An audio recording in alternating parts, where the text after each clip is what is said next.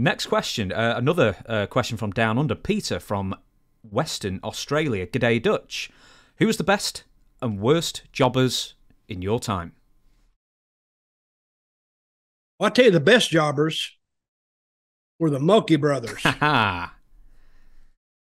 That's where, watching the Mulkey brothers, they got over getting the dog shit beat out of them because they had to be the toughest jobbers around, and nice guys too. I watched them with the Road Warriors. Oh, it was just a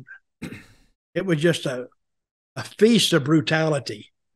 Of course, the Mulkeys eating all of it up, but those were the best guys I'd ever seen just for jobbers, and that's where I got my idea for the loser gimmick because they got over in reverse. So I said, what if you made an angle out of this? A guy keeps getting beat.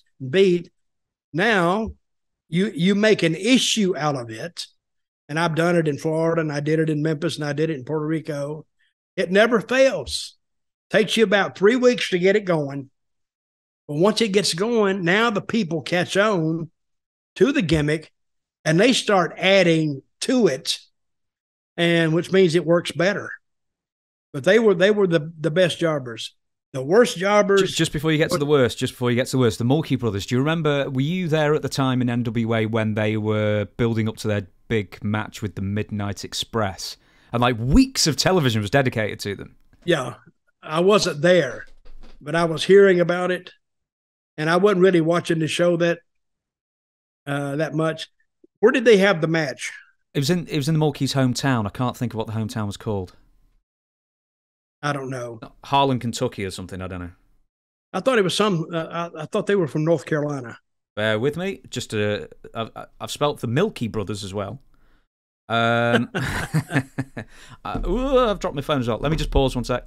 All right, back recording again. Sorry, everybody. I couldn't find it. I asked the Echo, and it said St. Louis, and that didn't sound right. You were about to tell me the worst jobbers or jobber that you ever wrestled. Well, it's not that I ever wrestled. But I wrestled a lot of kind of bad ones. Maybe like that's kind of why they were jobbers. like a professional jobber who worked week in, week out. Really, the professional jobbers they were actually good. I mean, you could do things with them. But just the jobbers they pull off the independents, I don't even know where they found some of these guys. They have a match somewhere. It was with Sid Vicious, Dan Spivey, where they wrestled this guy in his hometown, and he decided that he wasn't going to sell these two big guys, and he didn't, and they beat the living shit out of him. They made him, he wanted to do some, because he was his family was there, his mother, his father, his brothers, sisters.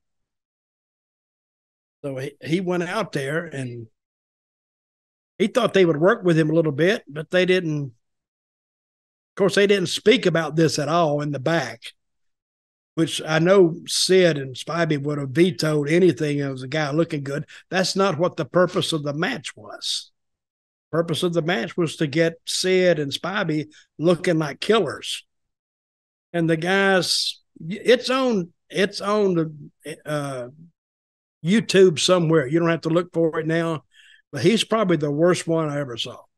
Yeah, in fact, if you put Sid, Dan Spivey, I think it's called Blackheart, Rodney Blackheart, something like that.